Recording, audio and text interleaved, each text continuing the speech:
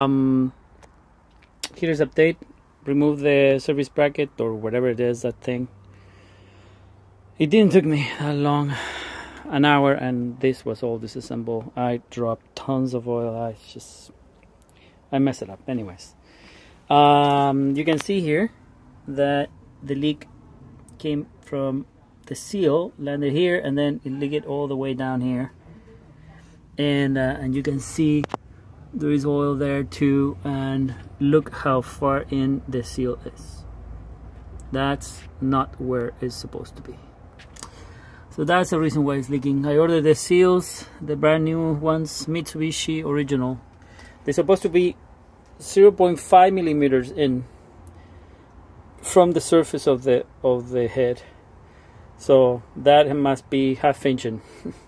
And this one is not leaking, but I'm going to replace it anyways because I'm pretty sure that one is too far in too. So I bought 2 seals, so I'm going to replace both, put it in top dead center, and then I will remove the camshafts. I need to pin the tensioner first because otherwise the tension is going to shoot out too far.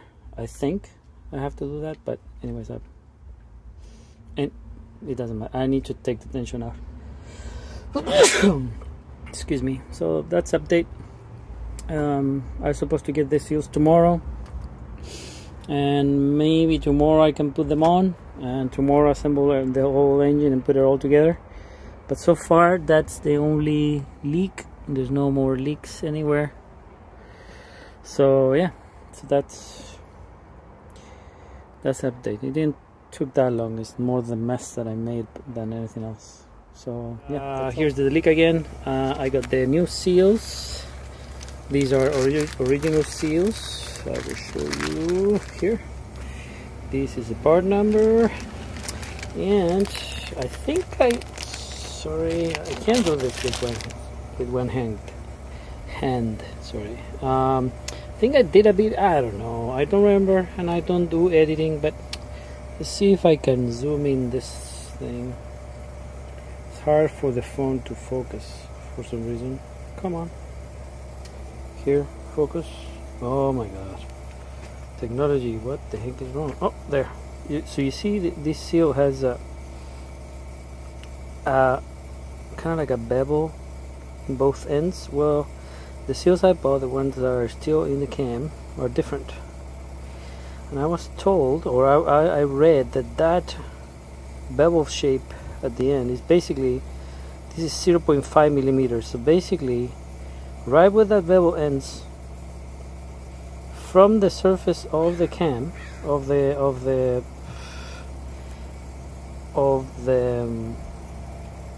head, that's how much basically you will push the seal in, just that little bit. So actually I think that's a millimeter, so ½ millimeter is just the beginning of it. So yeah, you need to measure it anyways, so with a caliper, so it goes there. And the other one, is you can see, is super deep in. That's bad. This one is not leaking, but this one has that wheel for the sensors, so you can't see it.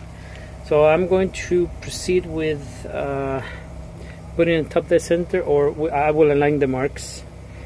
I will zip tie these things, and I will pull the. My idea was that I was going to pull this guy in until I can put the pin back in. But the pin hole is right here, and this guy has a.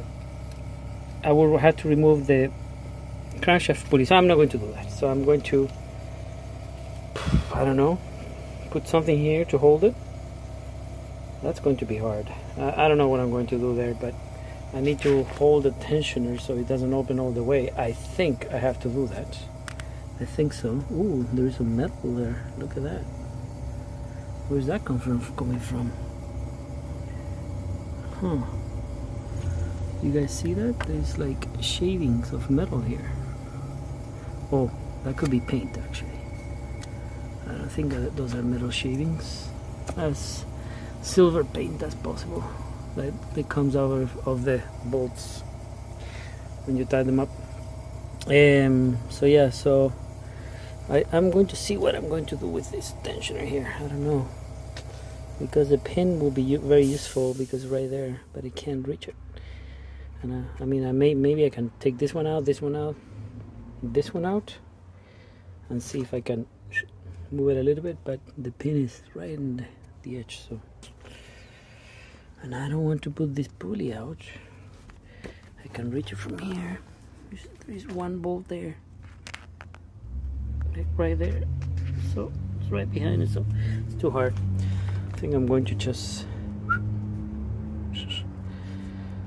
do something. Maybe put a piece of.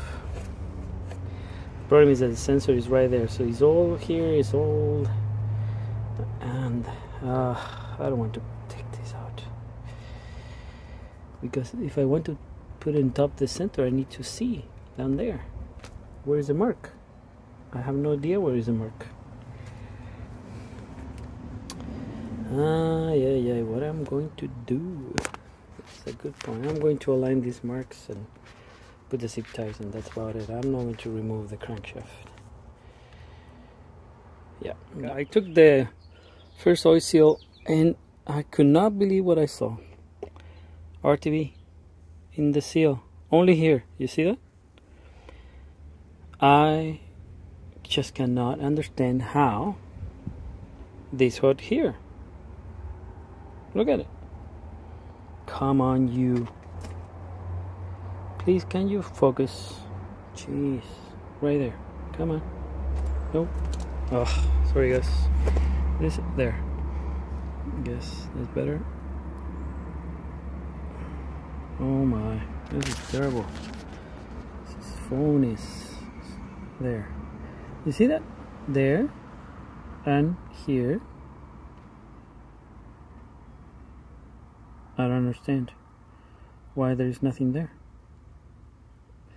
But this was facing this way, and that's where the leak was, I think.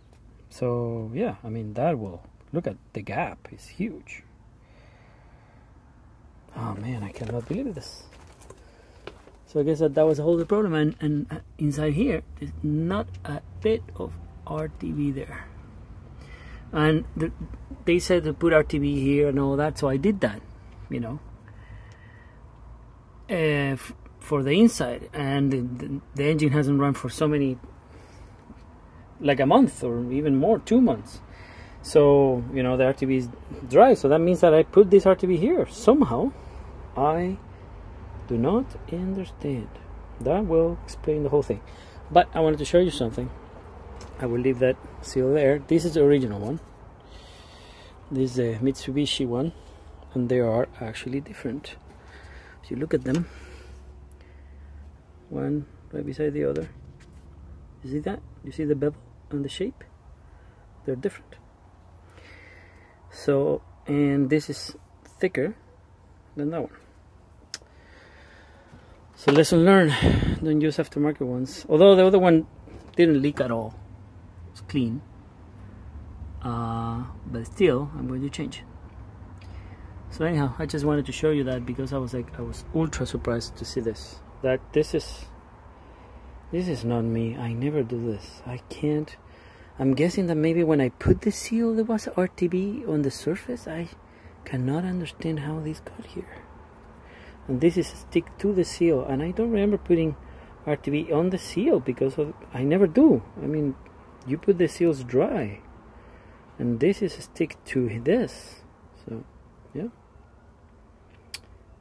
maybe my hands or the gloves had RTV. But anyhow, well, there's no leaks, and now it's here. So I move it from there. Can barely see there to here. I drove it a little bit. It runs really well. There's no leaks. It runs very smooth. I will make a demonstration.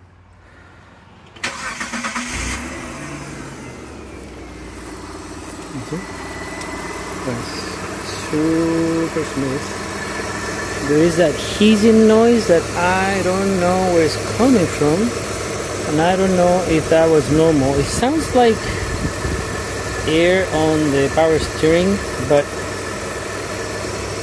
I have checked and it seems fine. No bubbles coming out of it, but it's around here. I don't know why it makes a noise. I was looking at it, but I mean, it runs fine. So yeah, it's running really well. No leaks. I'm going to leave it running for like half an hour now. The coolant, let's see, there's no pressure now. It's kind of low. I need to refill it now again. But there's no bubbles.